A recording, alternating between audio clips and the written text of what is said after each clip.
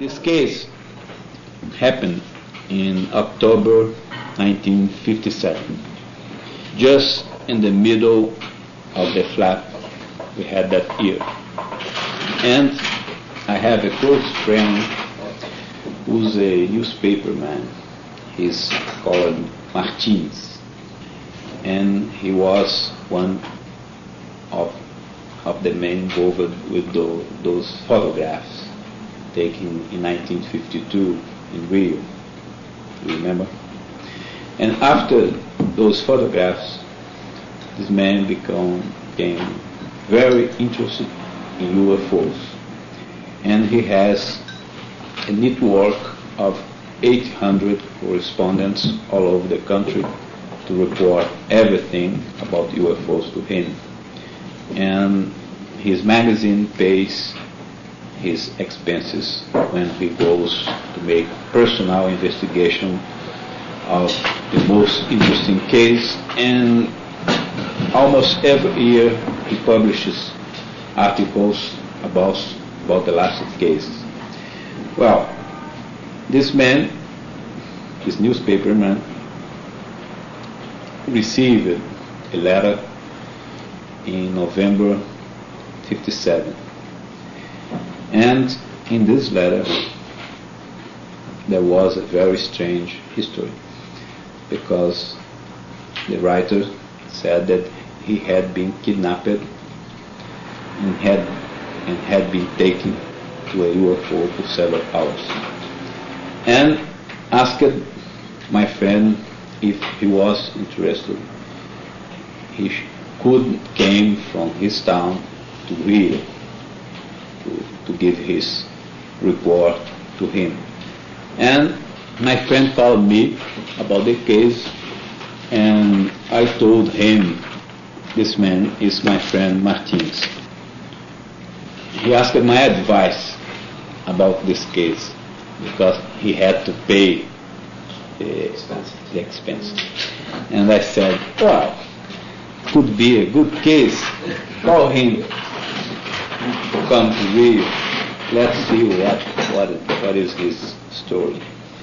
And he called the man. He was a 23 years old young man, intelligent, with no signs of psychological disturbance, or he wasn't a crackpot, and he wasn't a mystic. And he told a very strange story, and we made a cross-examination of him, which lasted about 7 hours. We two, myself and my friend. And this man made the most detailed description of the inside of a UFO that I have seen. And he said that he was in a tractor plowing a field, and an object came down, egg-shaped, and the motor, the engine of the tractor was stalled, the lights dimmed out and went out, and the object came down slowly and landed in four legs, 3 or 4 legs. I don't remember if it was a triple or 4 legs. And a door was open, and he saw 5 people in a kind of suit with helmets, and they came down in his direction, and he tried to run away, and there was a fight. He had to fight, and at the end he was grasped and taken by force to the UFO, and inside the UFO they took his clothes and passed a kind of sponge with a liquid kind of oil substance all over his body, and then they took samples of his blood from the chin, his side, this side, with a kind of tube, and he had 2 scars to show us. And then he said that he had been taken to a small room with a number of small holes in the walls, and then a gas came out from those holes, and he was very disturbed. He had vomits, and after a long time the door opened and he saw a woman, and this woman was about 4 feet tall, long hair, blonde, almost white, high cheekbones, a very thin chin, and blue eyes slanted on the sides, and she talked a very strange language, just like a dog, he said, just like a dog howling. And he said he had sex contact with this woman. And then the others came. He never saw the others without their helmets. It was only possible to see the eyes through glasses, because the helmet wasn't transparent. And at the end, the woman disappeared in another room, and the 4 other persons seated at the table talked with each other for a long time, and after a very long talk, they called him by signs, gave him his clothes, and showed him the outside of the UFO. And the last thing was a man who came with him to the outside. He pointed to the ground, he pointed to himself, and he pointed to a star in the south. And then the UFO was gone. I don't believe this story. This story was, we decided that it was too fantastic to be published, and we kept the story secret, like the first does, for 7 years. But now another group of investigators went to the town where this man lives and talked to him and got his report, but a very poor one, because after 7 years he had forgotten many things. And after this, I decided to publish the report of this case. I think it to be published by April. The version in Gordon Creighton's article is not yours. It's not mine, and it's very poor. It's because the man in the second interrogation, he had forgotten many things.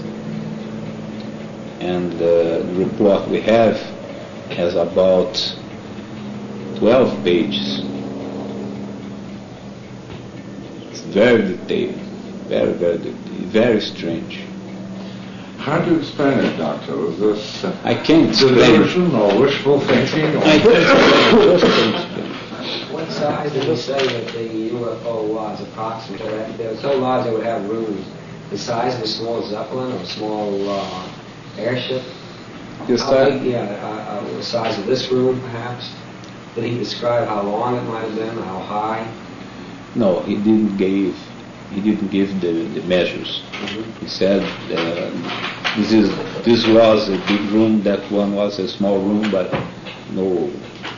But he had the size, the distance between the legs on which the object had landed. Mm-hmm. What about the woman? Didn't she have a helmet on her head?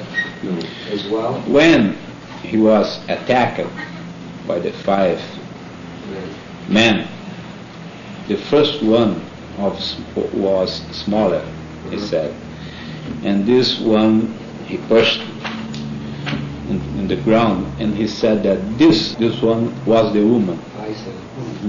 You said the male crew members, that their eyes could be seen, that they had slant eyes like the woman did? He said he couldn't be sure because the glass was very thick. He said he thought that they could have blue eyes, but he couldn't be sure because the glass was very thick. Is there any medical reason why blood samples would be taken from the chin? I don't know. Perhaps they wanted capillary blood. I think that would be the only reason. But They would get capillary. yeah, but Physiologically, was this woman the same as... he said so. It was very difficult to get details about his sex contact. It was. Well, it sounds like he was ashamed to tell us. One detail I'd like to know is who started the whole business? Obviously, she did. Who started? The sex contact the woman. was initiated by the woman. The woman. Obviously. well, it sounds like the abduction took The place. woman came in and just put herself against him. It sounds like the abduction took place almost primarily for the sexual contact, which would seem to be another sort of, if this can be taken truthfully at all, case. which is doubtful. But it seems that this might be another sort of experiment as to determine what sort of It offspring. might be a sort of biological experiment. Yeah. If the case is true, I don't know. Yeah. And if this story were true, wouldn't it mean that these people have some way of reading the minds of this Boaz, for example? He said that at no moment he had the impression that they were able to read his mind. They were not. But why would they pick him? How would they know that he was isolated. 23 years old, for example? I think they could have picked him because he seemed in very good health, and he had good muscles, and he was handsome, at least in our standards. And in his report, there is mention to 2 sightings before the last one. One over his house when he saw a light coming from the sky at night, but there was nothing behind the light, only a big searchlight. And the second one when he was working in the fields with one of his brothers, and they saw an object that came down and started to go around them in the field. And the day after this happened, he was alone, and in this day he said he was kidnapped. In other words, it sounds like that a surveillance was being made of this particular person several times before the actual contact. 2 times before. 2 times before. Your 7-hour interrogation wasn't able to break him down in any way as to a possible No. explanation for the... No. But still you don't believe his story. I don't Are you believe afraid? because I think it's a story too fantastic to believe. But I wasn't able to break him. He repeated everything, and he, like you said, he seemed to be honest Yeah. in his story. And he took also our advice, because in the end we said to him, your report is not going to be published because it's too fantastic. But if you want, you can go tomorrow morning to the newspapers and give him the address of the several newspapers in Rio, and you could tell them your history, and we are absolutely sure that will be published. And he said, why do you think that my report can't be published? And we said to him, because it's too fantastic, and most people will believe that you are lying. And his answer was, well, if you think it's best, I'm going away from my town and not going to talk to anyone. And he did just that. He went back, and his report was not printed. He talked with no people, and only 7 years after he talked again when those people who did the investigation for the Saucer Review went there. Didn't he travel to Rio though to consult a doctor? I think I read somewhere that he made a trip to Rio not to see newspapers but to visit you or some doctor. No. He sent me a letter once asking for drugs, asking for medical advice and for the names of certain drugs, but he went. I don't know if he went to Rio. I think he went.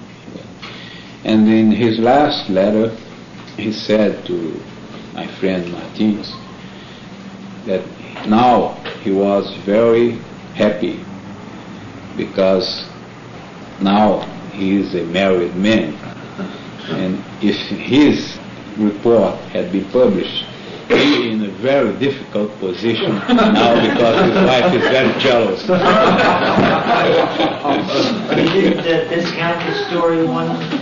He didn't change the story one iota. At that point, he didn't say it was all a story. It was still true. He was still sticking by the story. He was just grateful that nobody reported it. Yes.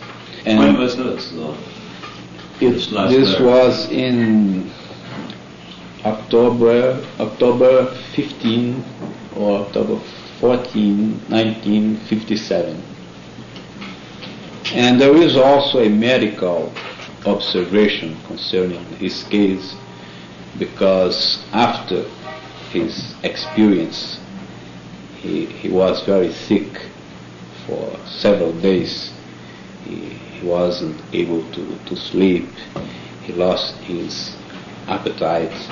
He was very weak, and there was a kind of eruption in his skin, and he had several symptoms that suggested radiation poisoning.